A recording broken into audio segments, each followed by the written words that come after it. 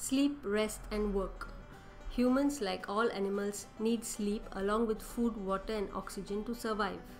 For humans, sleep is a vital indicator of overall health and well-being. We spend up to 1/3 of our lives asleep, and the overall state of our sleep health remains an essential question throughout our lifespan.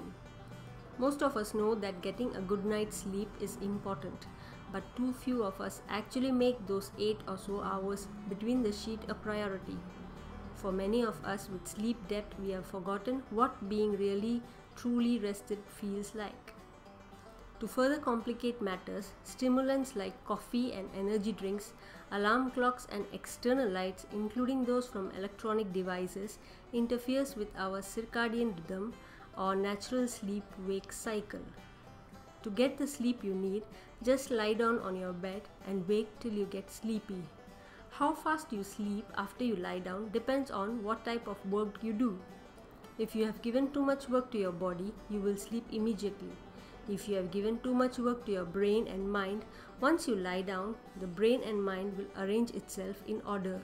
This might take a few hours and you would be rolling and tossing in your bed. This is called rest. Do not fear and don't get off your bed to watch TV. Just stay calm, and after the brain and mind has aligned itself, body will get its sleep.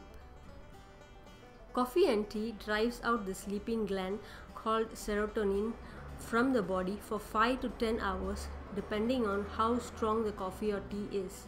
So, those who drink 4 to 5 cups of coffee or tea will have sleeping problems, and it can be cured only when they stop drinking it.